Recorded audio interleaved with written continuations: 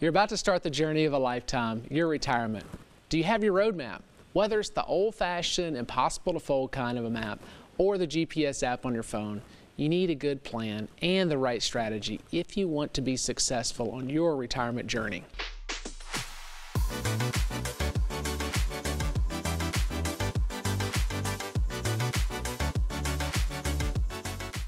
I'm Wes Wood, the Income Guy and founder and president of Wood Financial Group.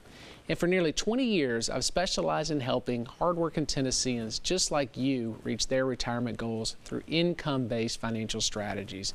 And if you're looking for the right solutions to achieve your own financial goals, look no further. Just reach out to me at retiretv.com or by calling 855-776-0614 during today's show or at any time.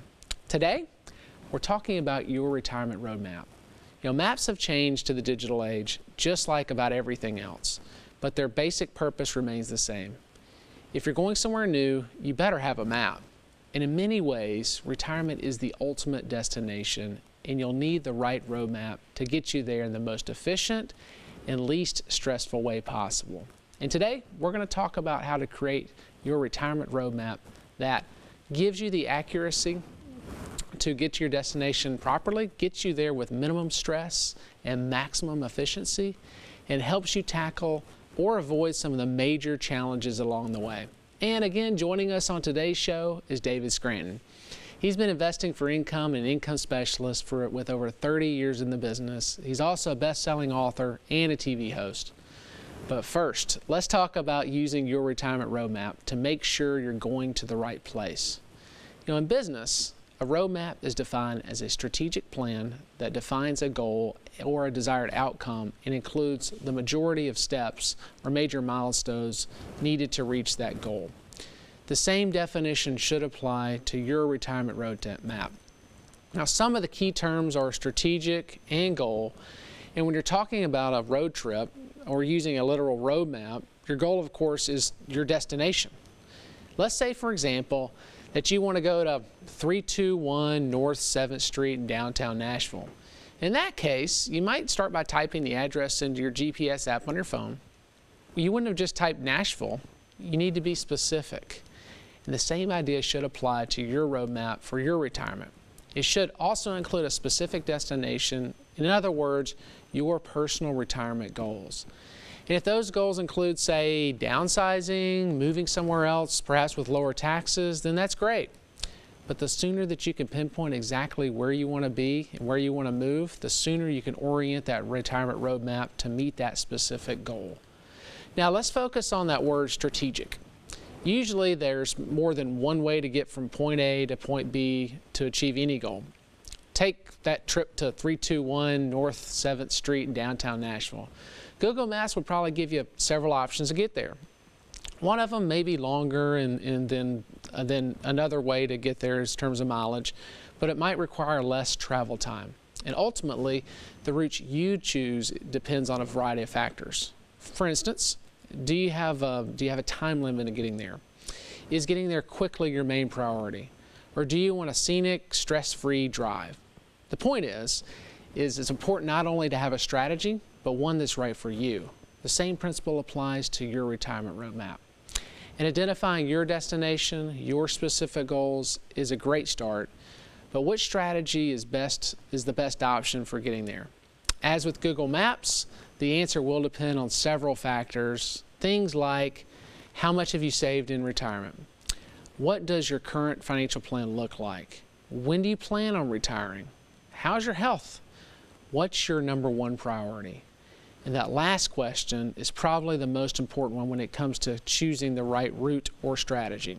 For example, is your top priority to have enough money to make a major purchase when you retire?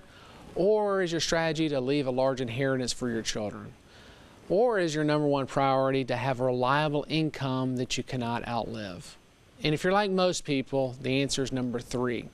That's why a strategy geared towards retirement income, in my experience, is the best option and makes the most sense for most people.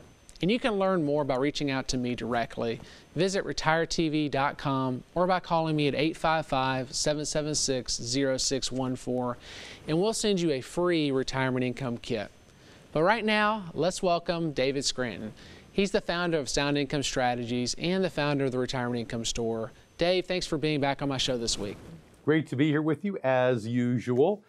So, okay, let's start with the beginning then, right? I mean, when you say take an assessment of where I am today, there's some things that I could easily forget to include. So give me a brief checklist of the things I need to be considering so I don't miss anything. Yeah, well, you obviously got to look at where you are financially. How much investments do you have? How much income are you going to have coming in from things like Social Security, or if you're blessed enough to still receive some sort of pension? Do you have some maybe debt? Is there some debt that you need to clean up? So by listing those things, now you can look at them on a piece of paper and determine perhaps some areas that need to be kind of looked at or taken care of, or at least just make a general assessment. But also is the fun stuff, which is thinking about perhaps what you want to be doing in retirement and setting goals, and actually taking the time and doing the fun conversation perhaps with your spouse, and think about, hey, do you want to be traveling? Maybe spending more time with grandchildren, or perhaps buying another home, maybe a vacation home. And then by looking at those goals and assessing where you are financially now, then you can start building that roadmap to ensure that you're going to have the retirement that you want to have. But if I've never retired, gosh, I might not know what I want in retirement. So, if I'm a person who says, yeah, I'm not that creative, what would you recommend in terms of making sure that I have a clear vision of what I want that's going to drive me toward that goal? Well, there's a lot of different goals people have. Some people have goals where they want to purchase things, the have goals. Some people have goals that they want to do and become. And what I've seen is that most folks that are younger, if they want to buy a car, they can, put a picture of that car, and they can save up enough money one day to achieve that goal to purchase it. But the do and become goals for folks that are perhaps older, that's where most people's goals land. So perhaps it's more things that you want to do, you want to become. But maybe you're not that visual, maybe you're not that good of a goal setter when it comes to that stance. So another way is just to look at kind of where you are right now financially, as far as how much income you have, and then look at some of those expenses that you have now that you're no longer going to have in retirement, and then you can determine how much income you're going to need to have net after those expenses. We call it the top-down approach. And then you can kind of see where you are as far as how much money you have to generate that type of income in retirement, as well as from other sources like Social Security. But Dave, thanks for joining us, and don't go away. We're going to talk a lot more later in the show. But coming up after the break, we'll talk more about ways that you can take the stress out of your retirement using investing for income. I'm Wes Wood, and you're watching the Retirement Income Show, and we'll be right back.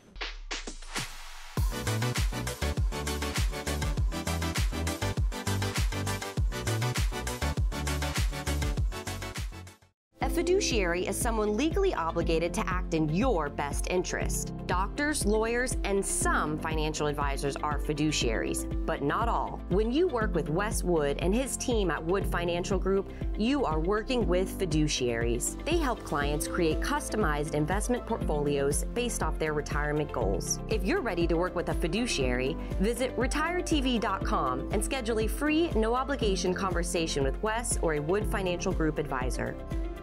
I'm David Scranton. During my career, I found that most baby boomers have done a great job growing their retirement savings, yet many don't know how to convert their savings into steady income. And that is why I built the Retirement Income Store, to help hardworking Americans preserve their assets and establish steady streams of income. If you're 55 or older, please claim our free Retirement Income Kit, chock full of information you need to know to get steady income during your retirement. Call 866-714-7377, online at theretirementinComestore.com.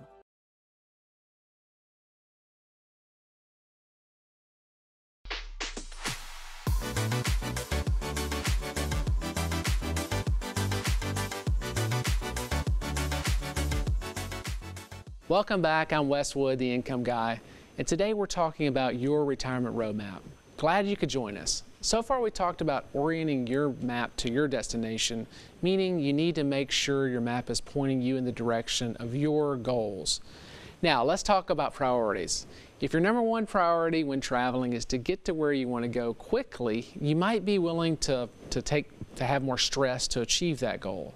For instance, you might be willing to take a strategy that requires you to merge into busy freeways and navigate some tricky shortcuts.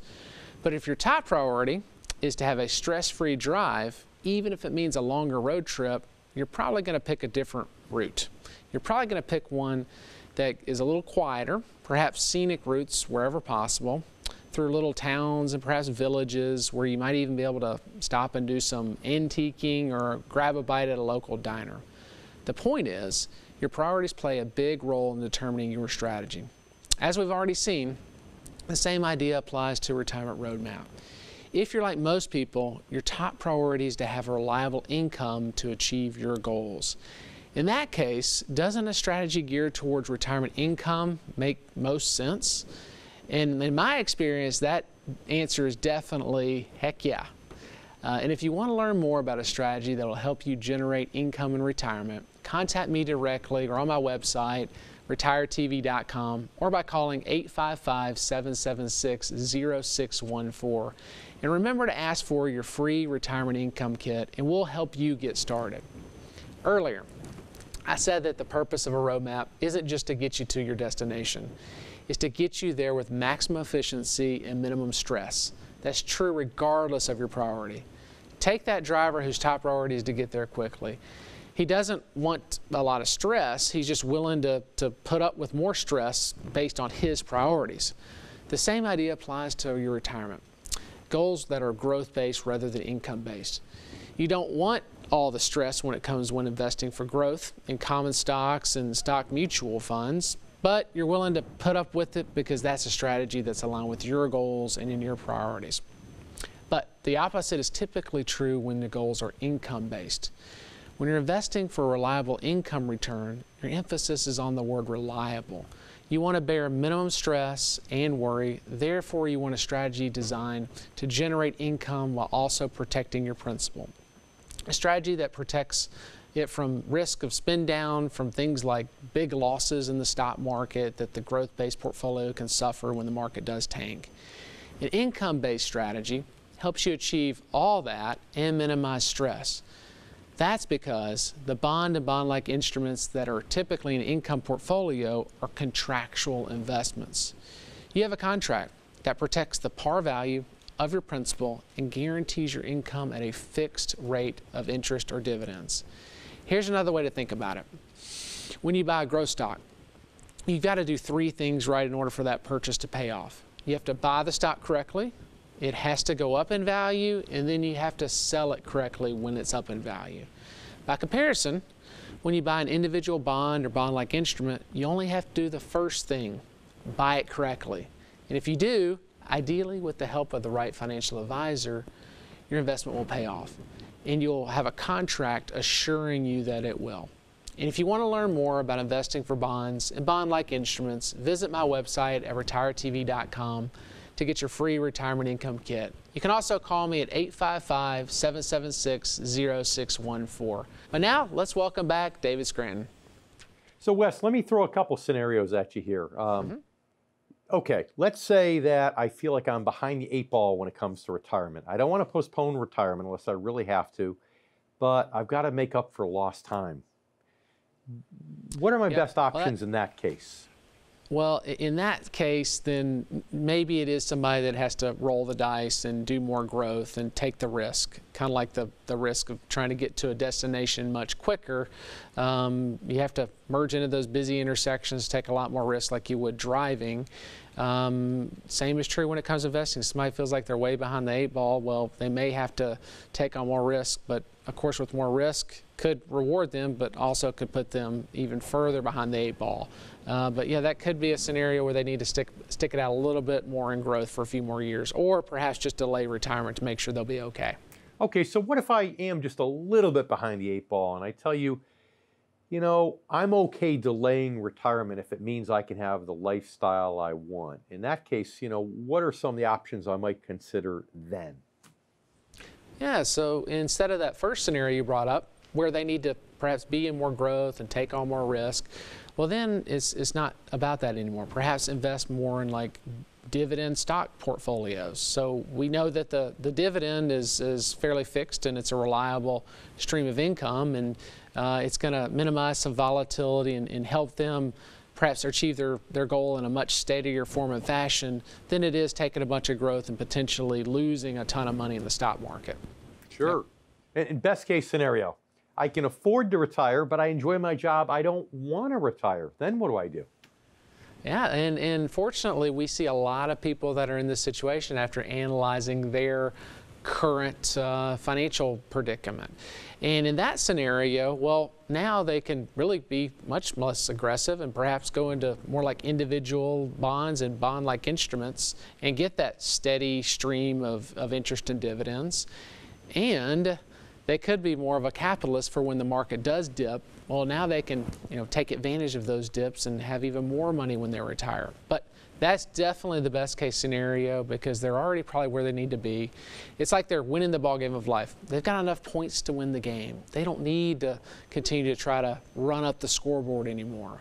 It's a lot like I've talked in previous shows about the Tennessee Titans. If the Titans are, let's just say, in the Super Bowl, hopefully one of these days, and they're ahead by a couple of touchdowns with a minute to go in the game, and we've got the ball, we've got enough points to win this thing and to achieve our final goal, which is to win the championship. We don't have to try to run up the scoreboard anymore. Because if we do try to run up the scoreboard and take a lot of risk, like investing in growth, well, we could fumble the ball and give it over to the other team that could easily then strip the game from us. So we can just play good defense and be more conservative. And that's a great place to be, and that's where a lot of people are when they're in retirement or really, really close to it, and they enjoy their job and they can just dial back the risk and invest in things that are much more conservative, like those bond and bond-like instruments. Great question. It sounds like no matter which of those three scenarios I'm in, it sounds like Westwood has a solution for me to help me get closer to my goals. Yep, that's right. There is plenty of solutions out there for all types of individual situations. It's just a matter of making sure that you're getting good advice and working with somebody that understands folks that are in retirement. But hey, thanks, Dave. And we're going to talk a little bit more later in the show. But coming up after the break, we're going to discuss how income can help you tackle many of the unique challenges in retirement. I'm Wes Wood, and you're watching the Retirement Income Show. We'll be right back.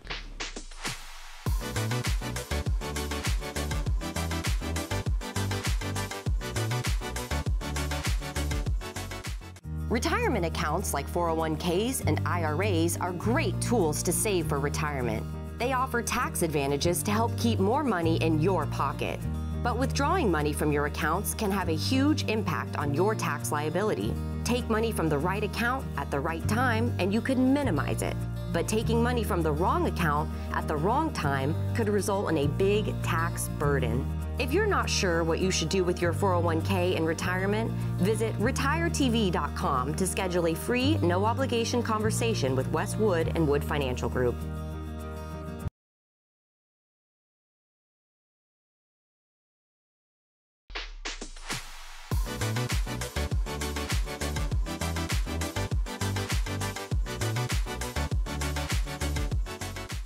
Welcome back. I'm Wes Wood, the Income Guy. Thanks for joining me. So far, we've talked about orienting your retirement roadmap to your goals and your priorities. Now, let's talk about how to make sure it's a roadmap that prepares you for what lies ahead.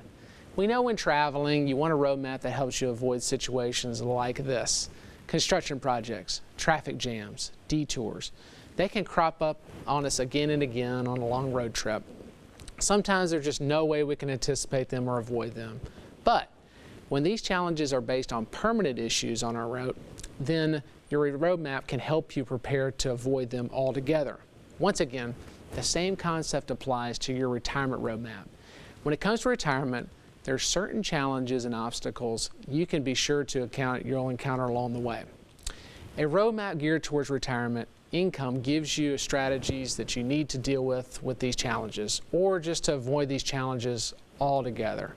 For example, a bad roadmap might overlook longevity, meaning the simple fact that your retirement trip may end up lasting longer than you expect.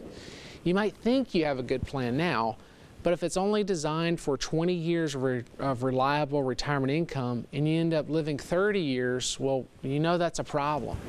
There's also an increased risk of spending down your principal, which I mentioned earlier. The fact is, spending any principal during retirement is a slippery slope. Unfortunately, it's also one of the most common mistakes retirees make. The longer you live, the greater this risk becomes if you don't have a right strategy to avoid it. Your retirement roadmap also needs to address inflation.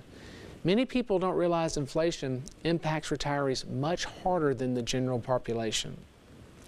They typically underestimate its financial impact. The situation gets even worse when you factor in healthcare inflation. Healthcare inflation increases at even a faster and steeper rate than typical inflation. Healthcare increases as you age, and very often so do your insurance premiums. All these factors combined make healthcare costs one of the biggest potential challenges you face on your retirement roadmap. Social Security is another challenge everyone needs to deal with eventually. It may seem odd to call Social Security a challenge since it's a guaranteed source of retirement income, but making the right decisions on how you can take your benefits can be challenging, and it's so important to get it right.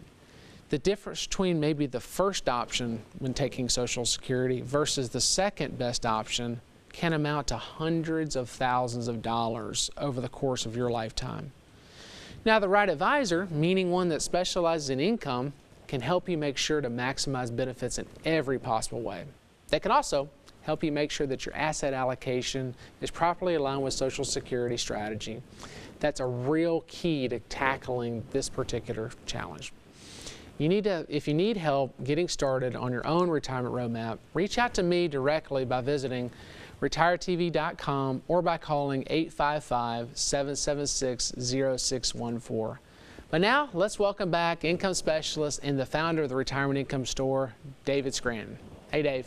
Hey, Wes. So, okay, I could hear the naysayers thinking, all right, if I retire in my mid-late 60s or even better at age 70, why can't I spend down even a little bit of principal? I mean, how bad could that be?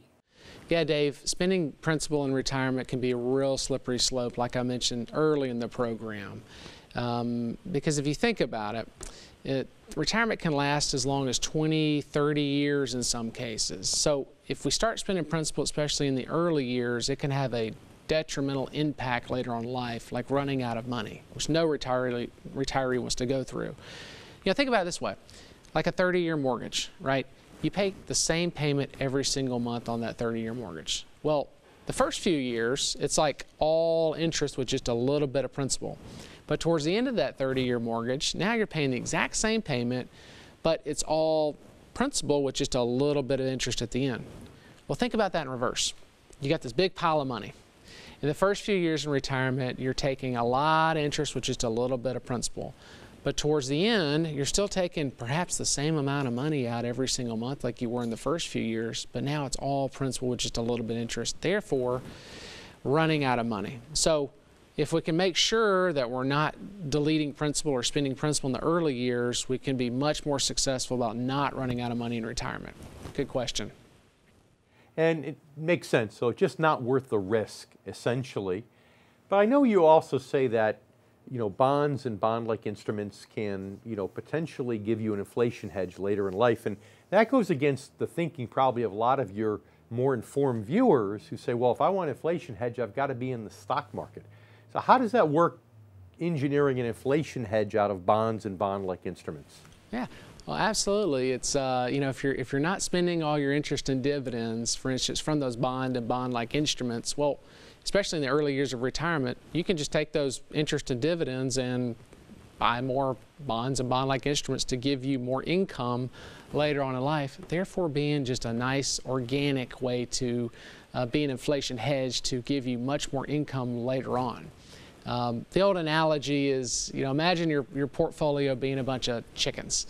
If you're only spending the eggs, you're only eating the eggs that those chickens are producing, interest and dividends, then you'll be in great shape. Therefore, you'll still have all those chickens later on in life to spend when it's okay to maybe spend down principal when inflation is caught up in your 80s or 90s. But if we start eating those chickens early, well, over time, what's going to happen? We're going to end up eating our chickens and eggs. So we don't want to touch the principal. And we can use those bond and bond-like instruments by just spending the interest and dividends, or a portion of the interest and dividends early in retirement, therefore giving us a lot more income and principal down the road that then we can deplete for inflation hedges. Great. And you talk about chicken and eggs. Well, one of the biggest eggs in most people's retirement portfolio are the Social Security payments that they get on a regular basis, and that doesn't even need a chicken per se to give you the eggs. So you've got this software in your office though that really helps people determine how to maximize their benefits that they're legally able to get. Tell us about that. Yeah, we spent thousands of dollars on this software, and it's a very good investment for us and our clients. And you know, the first option from taking Social Security for some folks versus the second could be hundreds of thousands of dollars in benefits over the course of the lifetime. So we want to get this thing right, and that's exactly what this software will do for our clients by putting their situation into it and being able to run it correctly. But hey, Dave, thanks for joining us again on another episode of the Retirement Income Show, and thank you for watching. I'm Wes Wood, the Income Guy, and if you have any questions about anything we've covered on today's show, please reach out to me at retiretv.com or by calling 855-776-0614. We'll see you next week.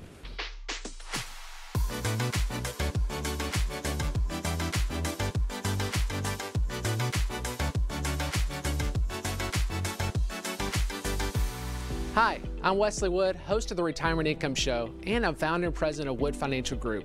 And we're a local independent financial services company that specializes in creating custom retirement solutions tailored to meet your particular needs. Visit retiretv.com to learn how we can help you create a customized retirement portfolio.